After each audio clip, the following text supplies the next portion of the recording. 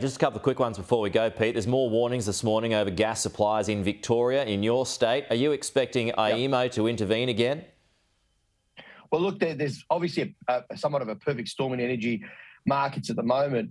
And look, this has been undermined by, frankly, chaos in policy for the last decade. And, you'll say the previous government did know that prices were going to go up on the 1st of July, and they hid that information from the public. That's really important to note. And we've had a shortage of gas.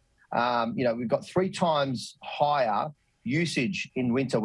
It's pretty cold down here in Melbourne, as you know. We've got 3 times usage of normal usage. We've got booming exports, which has happened. And we've, of course, got the sanctions on Russia, which has squeezed gas supply globally on top of everything else. So it's kind of a perfect storm. And, of course, you guys in New South Wales, you don't produce gas, so you've drawn on Victorian supplies as well. So that's had an impact. I've got to say the Energy Minister and the Albanese government did hit the ground running.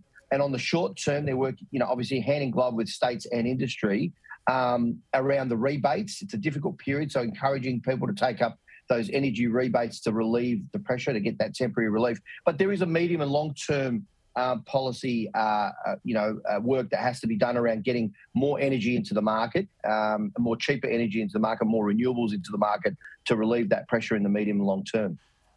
OK, Peter Khalil, we'll have to leave it there. We'll talk to you again soon. Appreciate it.